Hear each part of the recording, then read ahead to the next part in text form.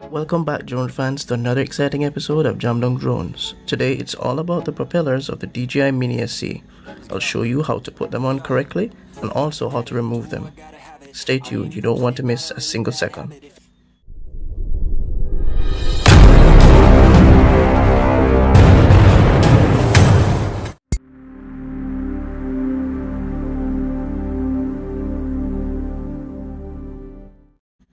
Okay, drone fans, let's get started.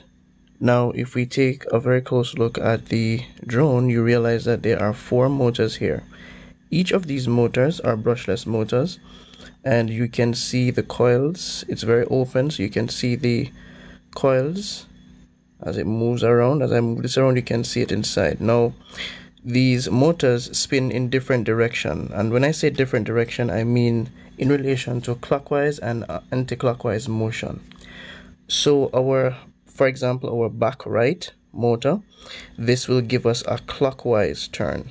So when we arm these motors, it will spin this way, and these motors will spin anti-clockwise. Now, something important to note, the motors on the diagonal side, that is this motor and this motor, will spin in the same direction, as well as this motor and this motor will spin in the same direction. But not all 4 motors will spin in the same direction. Now that we've gotten that out of the way, now you're going to notice that there's a little mark, especially on the back left leg, and that's the right front leg. Alright, so we have a mark on the back left leg and the right front leg.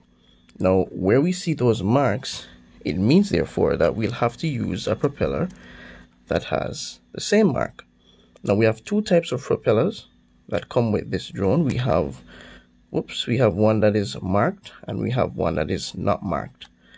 All right, so take a close look at the one that is not marked.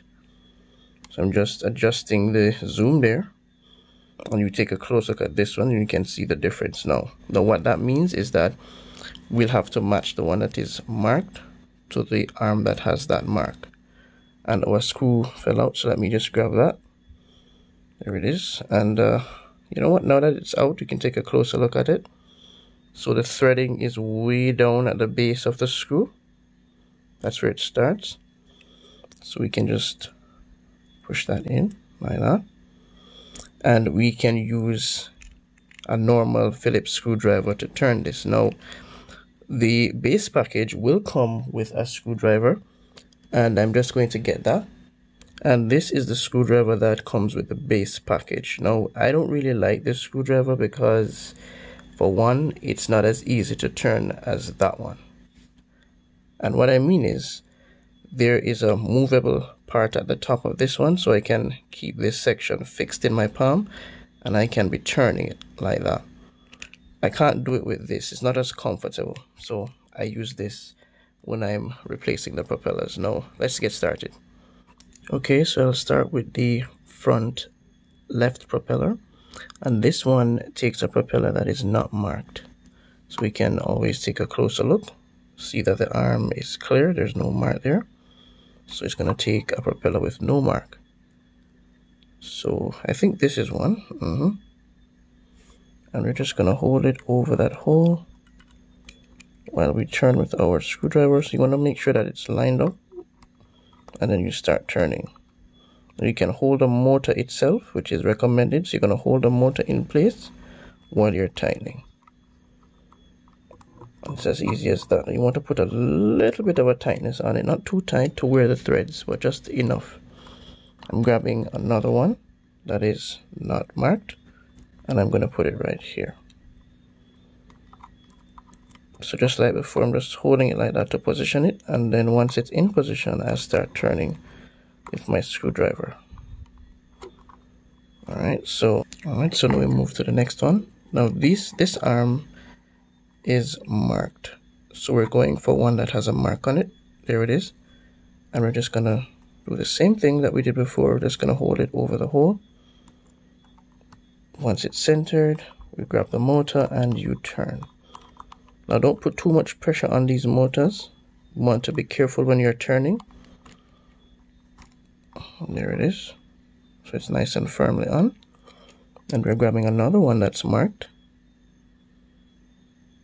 and we're going to put that one on as well. So I'm just using this screwdriver to hold it in place like that, and then I'll grab the motor and then I'll turn. Once that is on nice, I want to double check to make sure that the propellers are matching. So mark to mark, on mark to on mark, and then you repeat the same steps for the back arms as well. Now once you're finished, you should see what it looks like. Okay guys, so once it is done, it should look something like this.